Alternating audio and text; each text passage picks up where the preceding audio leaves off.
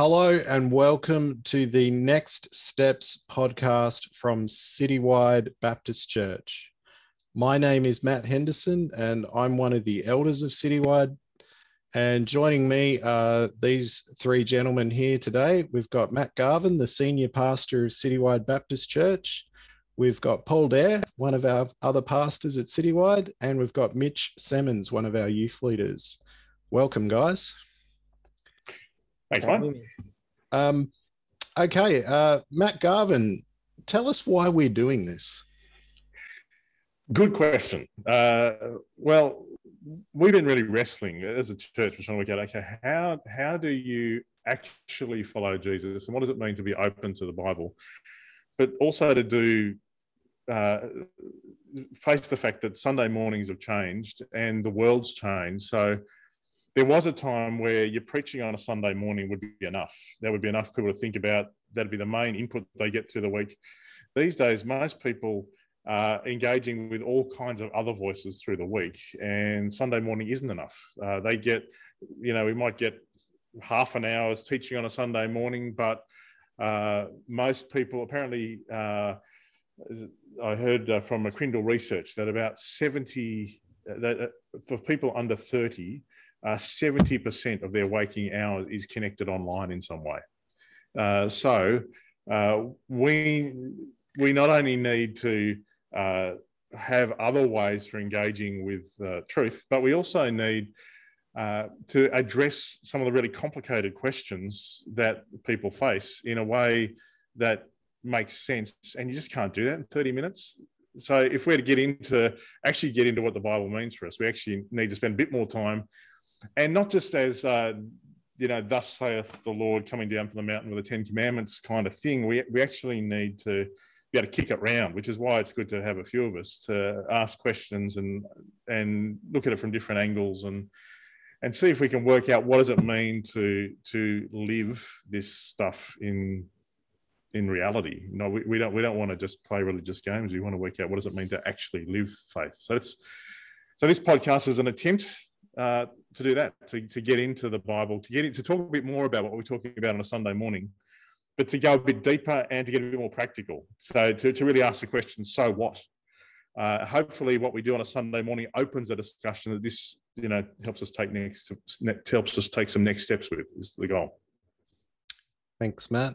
And yeah, it's worth noting that we're going to be having hopefully a revolving cast through this podcast. We're hoping that we can get the different people who deliver our Sunday morning messages, different members of our teaching team, to come on and talk about what it is they taught us about on Sunday morning. And yeah, like Matt said, to go a little deeper, because at CItywide we've been working on a way of doing our Sunday messages where there's often two messages and they're shorter, and it's hard to say everything that needs to be said in that amount of time.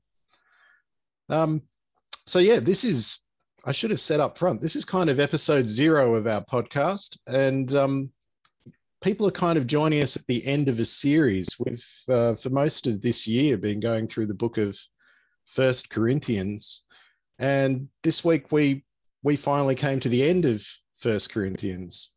So yeah, Matt, tell us about what we talked about on Sunday. Yeah, I've really loved 1 Corinthians just because it's the messy reality that most of us experience. Like, many of us will have had religious experiences that are beautiful, but then we hit real life. And particularly if you had anything to do with churches, churches are messy because they're full of people who think differently and act differently and don't always agree with the senior pastor, which, I'm looking for ways to change, but it doesn't seem to work. But so I think Paul experienced that, and he writes to the Corinthians, who are in a very similar community to us here in Hobart. Hobart is a wealthy middle class kind of city. It's not a big city. It is a city, though, that prides itself on its intellectual horsepower. It's a city where Christianity isn't the major religion anymore, and it's a city where churches are, generally speaking, going backwards. So we were looking at Sunday on the final chapter as Paul tries to bring it all together. And so far, what we've been doing at CityWide since COVID is rather than having one message, we've been having two shorter ones, and dividing things up that way. And often it'll be two of us actually doing the teaching, so we'll split it up between us. But the last couple of weeks, it's been me doing both. People had to put up with me, and I've really enjoyed the journey. But in 1 Corinthians 16, Paul, the chapter kind of divides neatly. The first few verses are about money and about an offering for the poor in Jerusalem. And so we talked a bit about God's approach to money and what does it mean. And I think as I was coming in to talk about it, there was a bit of a burden because I realised coming in, I don't think we talk about money enough. We did a sermon series about it about 4 years ago, but Jesus said that one of the main reasons people who call themselves his followers will fall away is the deceitfulness of wealth and the worries of this world. That money is a big reason why the church is ineffective, because as I said on Sunday, I think money represents your ability to make choices. And most of us want to retain that ability and give God whatever is left over after that. But the Bible's very clear. God talks a fair bit about money, and it has to be more than about the little bit that's left over. So Paul talks about this offering, but he also earlier in the book talks about supporting your local church and the people who serve in the local church. And he references the practice of tithing, which again is a controversial thing in the church. People don't like to talk about tithing. It feels like it's a legalistic thing, and people in the Protestant church are very nervous about anything that looks legalistic. But sometimes we can do that to our own downfall, I think, because we get too hung up on it. Paul also talks about the importance that administration of money is transparent. But overall, the heart of what he's trying to say is that this question is Jesus Lord? And that money is one of the places that, so this is how he starts his letter. It's a theme right the way through. And he's basically saying when it comes to money, does it reflect the fact that you are a follower of Jesus or not? And I think most of us, I don't know if anybody, I don't know, it's the four of us, but I don't know if anybody watching this can say, yeah, no, I've got my stuff with money completely sorted out. I really believe I'm doing what God wants me to with my money. It's an ongoing process. And Paul lays out what does it mean to be responsible to care for people who are part of the church, but not directly in your vicinity. So he's talking about people in Jerusalem, and there's this assumption that we in the church have a responsibility for people who are part of the church, but not directly near us or related to us. And so for us, that would be people like the church in Afghanistan. Do we care about that right now? Do we care about the church in Africa? That's the sort of stuff. So that's the first half of the message we talked about on Sunday. I don't know if you want to kick around that. I think we'll kick that around before we get into the second half.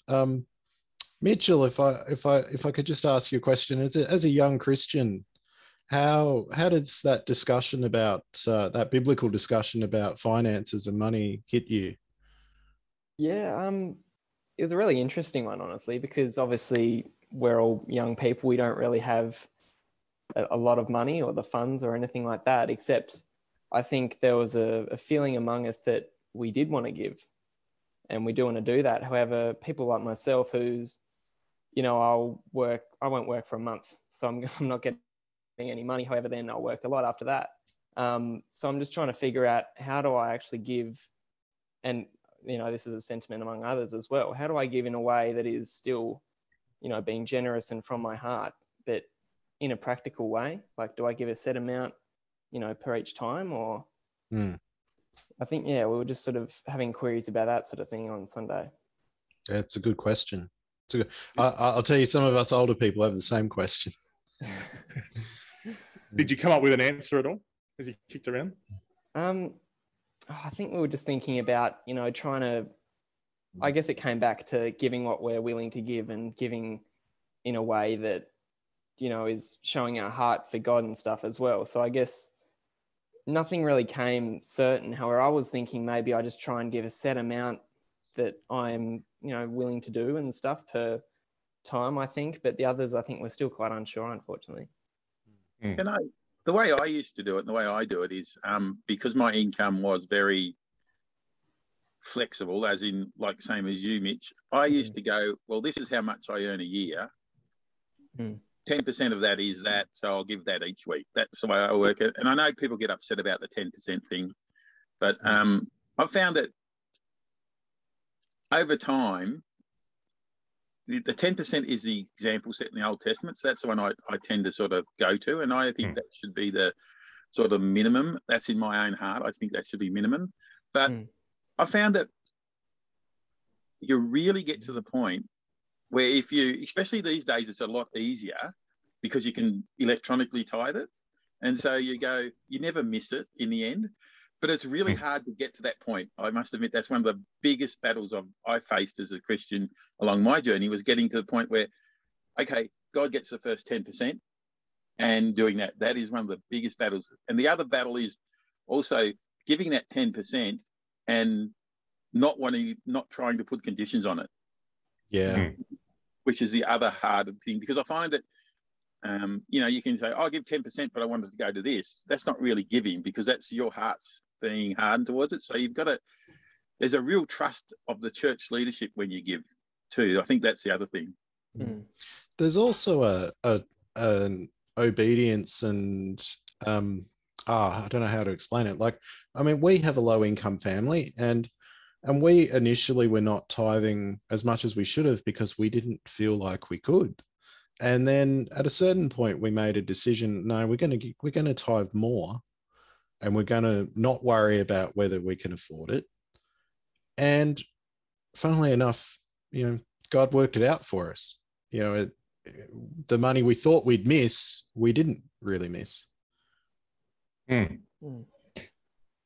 That's certainly my experience. And I think that for me, as I finished the message on Sunday, that bit from 2 Corinthians where it says, God is able to bless you abundantly so that in all things at all times, having all that you need, you'll abound in every good work. That there's this kind of promise that if you're faithful, you actually will be, it won't stop you. In fact, it'll somehow, it's not like this magic fairy kind of thing that where you deposit $10 and you get $100 back. It's not like that. But somehow if you're faithful, God recognizes it. And it somehow, it does seem like there's, certainly for me, there were two things I did in my life that seemed to open a pathway. One was getting baptized. And then all of a sudden after getting baptized, I started to get frustrated about things differently and see things differently. And my life started to track somewhere. And the other one was actually getting organized to, I always used to feel guilty because I'd talk about tithing and stuff, but actually getting organized to do it. And somehow things actually started to change in our life a bit as we started to do that. And so it's not magical. And I'm really not the world's best administrator. So we do it, like Paul's saying, through working out, okay, roughly how much do we get a fortnight? For us, we do get a sort of a fortnightly income. It's more about half of that I send to the church, give to the church. Half of it goes, we split between 2 missionaries that we support. It is interesting because I've heard a number of people that I think the 10%, I agree with Paul that the 10% thing is a good start, and it's an important start. And I've heard a lot of people say, look, I tithe $50 a week, and it's clear that they're making a lot more than $500 a week. So tithing in Christian circles became synonymous with just whatever you gave, but it's clear that in the Bible it was never meant to be synonymous. Like it was always meant 10%, and it was never the full. It was never like what Paul's talking about in 1 Corinthians 16 isn't actually, I don't think, the tithe. He's talking about this additional collection on top of that. Well, I wanted to ask you about that, Matt, because you kind of on Sunday drew a little bit of a distinction between that tithe and then what you called offerings. I've never heard that talked about the way you did before. It was very interesting. So could you elaborate on that a bit? Yeah, well, look, let's be honest. There's a limited amount written in the Bible, and there's a whole lot of people with very comprehensive understandings of what that means. And they're often mean, and for different people, that their comprehensive understandings disagree with each other. But what I see, what Paul is saying here, like in chapter 9, when we talked about it, 1 Corinthians chapter 9, he says, he links the giving to where he says, don't you know that those who serve in the temple get their food from the temple? This is 1 Corinthians chapter 9, verse 13 and 14. And that those who serve at the altar share in what is offered at the altar. In the same way, the Lord has commanded that those who preach the gospel should receive their living from the gospel. So he's connecting the Levitical challenge to say that you, as a follower of Jesus and part of the church, there's actually a responsibility you have to support those who are called to the church. And that the way that happened in the Old Testament was through the tithe. Numbers 18 says, to the Levites, I give the tithe as your inheritance. But the Old Testament also has this thing of offerings. And Paul here is talking about this gift, is the word he uses is charis, and it's a grace. And he's saying there is no, like where he's saying you have a job to do, it is a responsibility to give to the local church. It's not something you feel like doing. It's not something that, this he's talking more as a grace, and it's a reflection of God's grace for us. And so I would see it as what he's saying as two separate commands to give, one to the local church and one to those beyond the local church, and that this is this giving beyond the local church isn't like he actually says everyone should give as they have capacity. So he's not setting a percentage or anything like that, but he is saying that there is a responsibility to care for people beyond the local church. And I think, and this is what I find personally challenging, because I think I'm at a stage where I can sort of rest on the laurels, thinking, okay, I've got the 10% covered. But I feel like what God's saying to me is, Matt, that's just the start. And look around you. Look at what's happening in Afghanistan right now. Look at, Rehoc or other ministries. Look at your brothers and sisters around the world. It is just so easy in Hobart to think that this is the world. And Hobart is so not the world. Like Hobart is so comfortable. So it's so easy to get full of ourselves here. And I feel like part of one of the challenges for me from the message was that differentiating between tithes and offerings. And I know there are some people who disagree with me about this, but I think it seems clear to me that Paul's talking about two different categories of giving. So, Paul Dare, like, did you want to have something to say about that? Yeah, it's an interesting concept. I just wanted to circle back to the other thing that Matt was saying before about giving and receiving. And I always found that once I started giving, like, at least the tithe, I never needed anything. I often wanted things, but I never needed anything. I think that's the big difference. It's not prosperity doctrine, as like what Matt was saying. It's not, put $10 in and get $100 back. It's God's got you covered. If you trust God in your giving, God has you covered. I've yet to find anybody who has faithfully given ever go without what they need. They sometimes go without what they want, but not without what they need. And I think that's the most amazing thing about giving. It's just like God does repay you. And it's just one of those things. It's not instant, but it's when you need it, it is there. And that's the big thing. And I think Matt was saying that the same too, Matt Henderson too. So that's it. And on the other one, on on offering versus tithing, I have a view that's slightly different to Matt, but the outcome's the same, in the fact that as a church, we should give to help other Christians in need. You know, there's no doubt about it. There's no doubt about it at all. The question that actually raised is, and I'd be interested to see Mitch's take on this too, is what percentage, if we give to the church, how much of it goes into running the church versus how much of it goes into mission work or helping other Christians in the church? And is that a known figure? Is it a thing we worked out? So, for example, my concern would be, and I don't get me wrong, we need to help others, is if I gave, $100 to the church and then I gave $200 the next week, would that mean 110 of that would then go to other people, or would just still only say, 10% of it go to other Christians in need? I don't know, Mitch, how do you feel about that kind of thing, about giving to the running of the church as opposed to giving more globally? Yeah, no, look, it's actually a really interesting point. And to be honest, I totally agree with what Matt is saying, in that I think in Hobart, we do get very comfortable in this is the world, this is how it's run, let's be all self-interested and that sort of thing.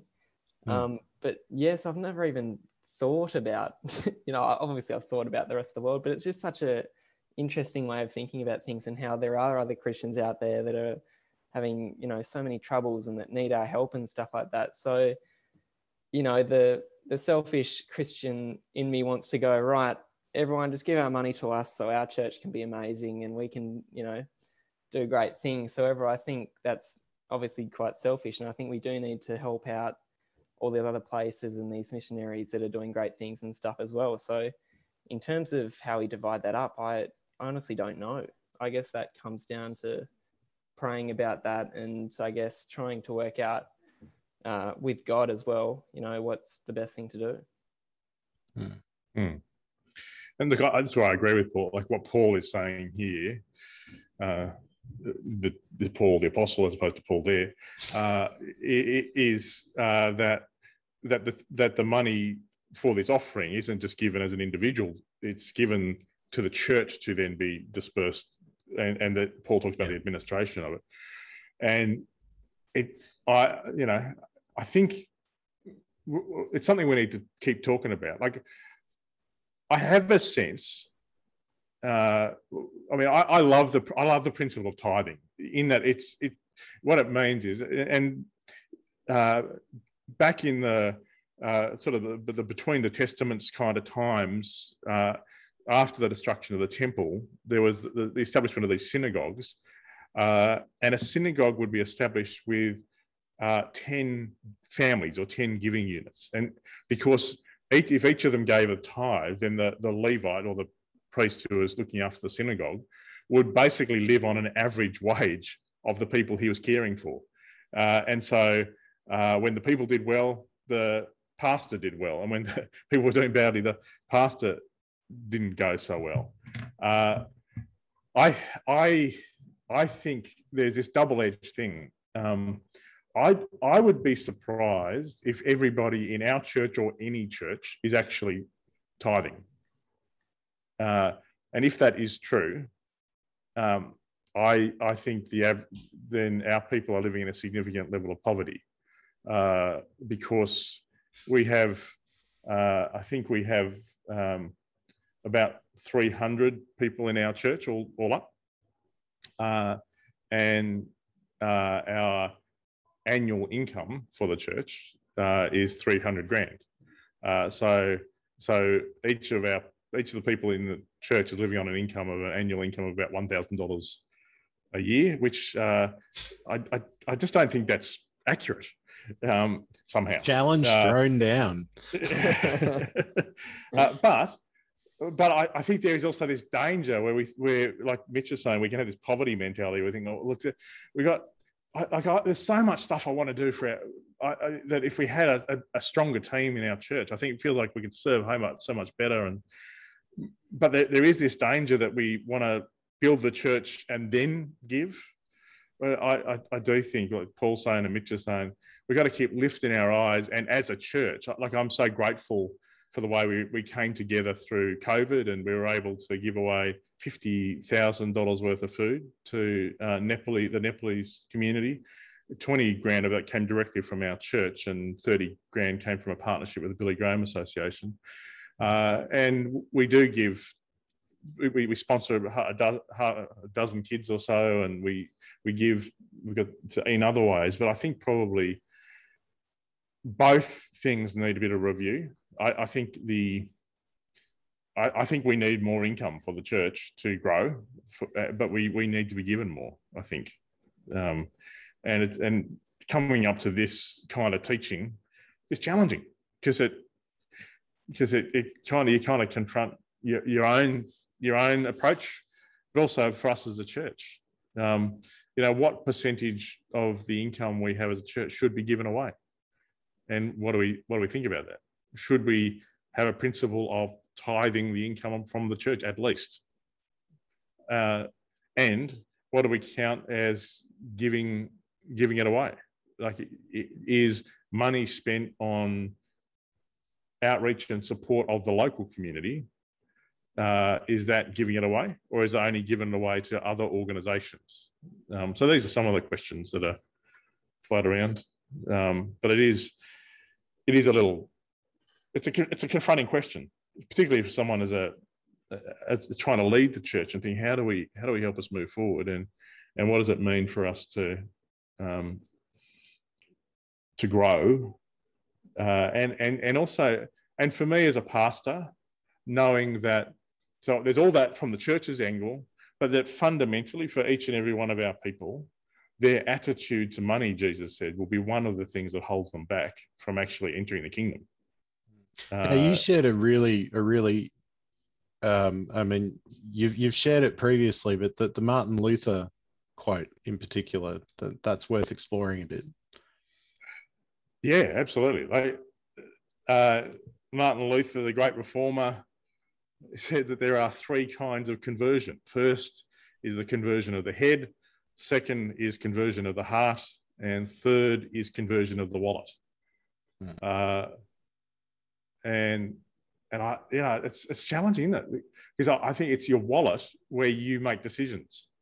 And fundamentally, if your wallet doesn't reflect the values of the kingdom, you're not in the kingdom. You're not in the kingdom is the place where God's will is being done. I'll stop talking. I can go rabbit on forever. Again, like Mitchell, as a young person, that challenge right there, that from the Martin Luther quote, how does that land for you? Yeah, well, I'll give a young people perspective, at least on Sunday as well, because we had that question in our discussion time, and I think we found ourselves going, what actually is the definition of the head, the heart, and I think the wallet's pretty self-explanatory, but what actually does that mean in particular? Like, can you give us a solid definition of what that means? From my perspective, there's an intellectual, before God enters your heart, and certainly from the Hebrew word for heart means your will. So before he enters how you make your choices and your whole life, and from a Western perspective, your heart is your emotions. You've actually got to get to a point where there is a rational assent, where you, in your head you go, yeah, okay, there's something to this. And so for most people in the Western world, there is an intellectual response. Then there's a response that the Bible probably calls repentance, which is about your whole life. And then there's the wallet, which is probably, that'd be my gut feel. I know, Paul, you've kicked this stuff around before. Yeah, I sort of agree with the same thing. Like, head knowledge is really this: you understand, you agree with the premises of God, you agree with all of that. But to be honest, your life doesn't reflect what you agree with. And it's when God gets into your heart, or the Holy Spirit fills you, your actions actually agree with God. Like, your actions are more God-like, for want of a better term. you suddenly understand, and things that mattered don't matter anymore. And I think this is one of the things is it's really, really hard to describe. But there's plenty of people out there who have a head knowledge of God, but don't know Jesus, if that makes sense. And as someone explained to me the other day, it's a bit like, I know God, but I haven't got a personal relationship with Jesus. And that's how they describe the difference between head and heart. Yeah, I mean, I would tend to agree with that too. Like there are actually a lot of people who have decided that there's a God and even believe in a God, but they don't, like Paul and Matt have sort of said, they don't have a relationship with him. So like, yeah, that intellectual, that head thing is no, I recognize there's a God, but I'm perhaps not that interested. That the heart thing is when it's like, no, I actually want to have a relationship with God. And yeah, like you said, the wallet's fairly self-explanatory. But it is a very challenging little quote there. Yeah. I thought we might move on to part 2 of your message, Matt. Part 2 of chapter 16. Yeah, well, I think it was interesting. Part 2 was not a cohesive theme. It was like Paul wrapping it all up. And so, and there's some challenging stuff in it. Like, I love that the first bit from verse 5 to 9, he's just making it clear that it's about relationship. And he wants to hang out with people. And I think for me, just a reminder, because sometimes in churches we get focused on programs, and Paul lived with people. He would hang out with them and he'd do life with them. And he actually says, I don't want to just drop in and give you some inspirational talk. I want to hang around with you for a few months. And I think that's a different approach to how we think about ministry, inviting people into your home and doing life. Then from verses 10 to 12, he addresses the fact that, Timothy's going to come, but he's probably a young bloke and people aren't sure whether they'll trust him or not.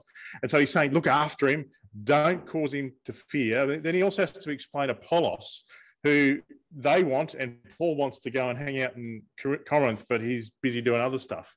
And so one of the things that struck me was often in church leadership, that one of the major jobs you have is helping people see each other and give space for people who are different.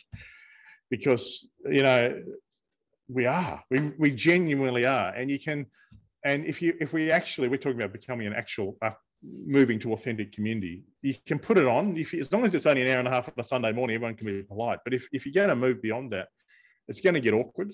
And so a big part of the leadership of a church's job is to help people understand each other. So I think that's what Paul's doing there.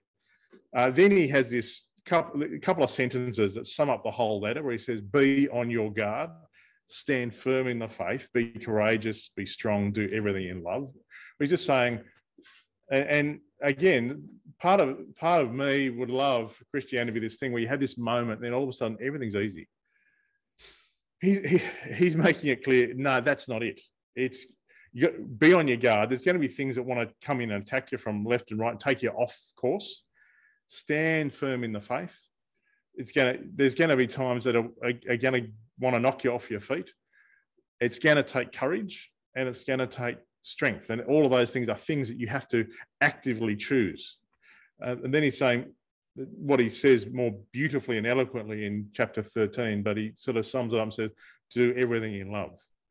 And then there's this little throwaway thing where he says, submit to people like Stephanus. This bloke, he said, has given up his life for the church, and that you should submit to people like that. And it just struck me that none of us in the Western world want to submit to anybody. And so this is so countercultural. The church is meant to be a place where there are people who we see who have given up their lives for the church, and we should be willing to submit to them. And I look around our church, I see plenty of them. I see people like Jan, who has clearly given up her life to serve the church. I see people like Agnes. Pete Clark would sort of fall into that category for me. There's a bunch of people. And it's really important and mostly it's interesting that Paul feels the need to say you've got to submit to him. Most of those people aren't going to push their way. No. Most of those people aren't going to be. He's not talking about the cult of celebrity, where there's the super pastor and everybody just bows at their feet and does what they say. No, he's talking that there are going to be quiet people who have given up their life for the church, and he says, submit to such people. I urge you, brothers and sisters, submit to such people and everyone who joins in that kind of work and labours in it. So I was personally challenged by that, and then he goes on and says, people that refresh your spirit, they deserve recognition. And then he lands it by saying, if anyone doesn't love the Lord, let that person be cursed. Come, Lord. Again, that's pretty full on. Like, it's like, man, it'd be nice. And there's this, I understand the impulse, particularly for the want to love people, to say, it doesn't really matter what you think. It doesn't really matter who you follow. That's it. But Paul, you can't read the Bible and do that. Paul makes it clear that, and Jesus says, I am the way, the truth, and the life. Nobody comes to the Father except through me. But then Paul finishes the letter by saying, the grace of the Lord Jesus be with you. My love to all of you in Christ Jesus. And I just, ever since I read What's So Amazing About Grace, it was like this calming thing for me, this soothing thing. Like, I realised and grace is something I realise I deeply need. I don't fully understand, but that God loves me, no matter how badly I stuff up, and it's not to do with me working stuff up or working stuff out. So that word grace is a beautiful word. And I think that's how he finishes. So as you can see, that last bit, I was preparing myself. I've got no idea how to talk about this, because each one of these things you could spend an hour on.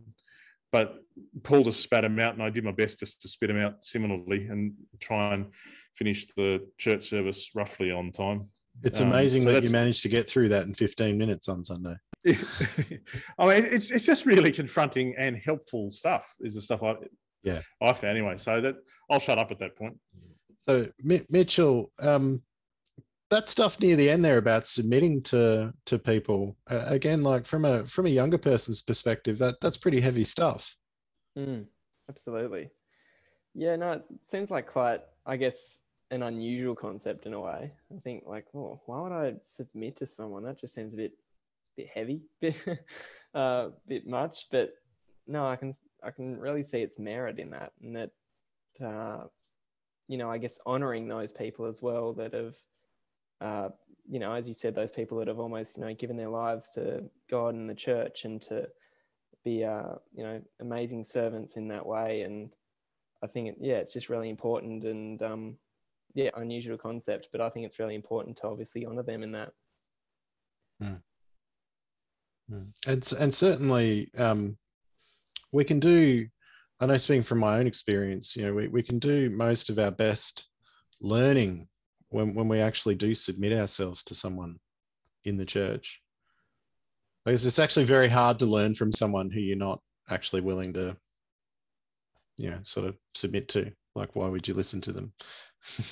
And I think this is where it comes back into the whole the love and multi-generational and grace all come into this, because to submit to somebody, you've got to have respect, and to have respect, you've got to get to know them, and you've got to get to know them. We all need grace, and for it to really work in a church, we need that multi-generational level of people submitting to other people. And it's not necessarily age related either. It can be, some people are just brilliant at what they do, and you can go and look, you can go and sit at their feet and learn, no matter what age they are. And I think this is the thing. But the challenge I've found for CityWide, for me at CityWide personally, is how do you get into the church? How do you actually get into that community to actually get to this point? Like, the Mitch and you tend to hang out with your lot. Matt tends to hang out with his lot. Matt H, not Matt's G. But, we all tend to sort of hang out with those we feel comfortable with. And I think this is the challenge. And this is the whole grace thing, isn't it? The grace to see beyond, not necessarily what you consider, probably what you consider your normal friends to be be able to see the grace to see God in all the people in the church. And I think we need that authentic community, like Matt said at the start of the podcast. But also we need to be real, that it is messy and it is untidy and it is confronting. And there will be some people that we love them, but we really just don't click with them. And that's okay as well, because that's part of being in a messy church. But it just comes back to, I think we just need to love each other. We need to have that multi-generational love. And I think then our community will grow, because what happens is we end up living in silos if we don't do that multi-generational thing. And I think that's where the church gets damaged. Yeah. And I think what you're saying is really interesting, Paul, because it leads back to what Matt was talking about that actually comes from the letter, where talking about learning to see one another, learning for, say, for example, our young, I'm gesturing the wrong way, our young people to be able to see our older people. For Citywide, we have the interesting challenge of having a multicultural church, because we have a Nepalese congregation. And so there's all kinds of areas in which we have different communities of people within our broader church community that all need to be able to see one another and understand and love one another. And these are people who maybe in a different kind of community wouldn't have anything to do with each other. So Matt, from a church leadership standpoint, that's an interesting challenge. It is. And I don't see many churches that I look to and think, I want to copy what they're doing. This is one of the front edges for us, I think. It's what I mean when we talk about becoming an authentic community. I feel like we're naming something that we can see needs to be, but I just don't see a lot of people who are doing it well. I think the standard, like the silo thing, that is the standard model for doing church. You have your kids program, your youth program, your young adults program, your singles program, your young marrieds program. You have your men's breakfasts and your women's programs, and you have your seniors program. We have all these silos, and we really don't know how to relate to each other well in authentic community. And so it feels like we're putting the finger on a bit of the pain, because we all kind of know we need it, but we really don't know how to do it. And one of the real challenges that keeps coming up from time and time again is most people are too busy for it anyway. Most people, there's no way to have a relationship without spending time with people, and most of us are time poor. At least that's how we experience our lives. I mean, if you were to do a bit of an interrogation of that in terms of how much of the time is spent in front of TV or other things, it may be that there could be other things we could find, or but most of us experience life as being time poor, and so there's an epidemic of loneliness and anxiety, but we don't know how to be community, I don't think. So that I completely agree with what Paul's saying. I think, how do we help our young adults come into the heart of the church, and our kids come into the heart of the church? But how do we help our seniors come into the heart of the church too? And how do we help all of those groups come to terms with the fact that the others see the world differently? So that's... I know, Mitchell, we recently did a church survey, and some of the feedback we got was that some of our younger people actually were really looking for this kind of stuff. I don't know if you wanted to share about that. Yeah, absolutely. I think we've been, even for the last 2 years, I think with our young adults sort of group, I think, it was quite a while ago, but we actually did a listening prayer session with Matt and some of the young adults. And I forgot what the question was, but basically we all reached the same vision, the same thing, and that was intergenerational just connection and helping each other out and being there for one another. And I think since then, we've noticed that the young people, we really want that connection. We want to catch up with the older people, the middle-aged people, whatever. You know, we want to learn things. We want to know things that we don't already know. And I think there's that yearning there for, you know, just that connection. And, you know, I myself, I'd love to go through church and go, you know, hey, Bob, hey, Glennis, you know, whatever, just go through and know everyone. I want, you know, that sort of rock star feeling, you know, you're going past and going, hey, how you going, blah, blah, blah, blah. It's quite a, yeah. You know, it's not a great example, but, you know, I love that sort of feeling of knowing everyone, and that, and I guess the ways of doing that, I don't know. I mean, there's a forced method, I guess, which is, you know, which we did after church that one time, or I think in church, I think we matched up with different people from the church, and we just had like a single sort of, you know, speed dating kind of thing. And that was amazing. I think all the young people from our group had amazing chats with everyone, and that was awesome. But in terms of having a natural way of getting to know people and that sort of thing, I'm not so sure.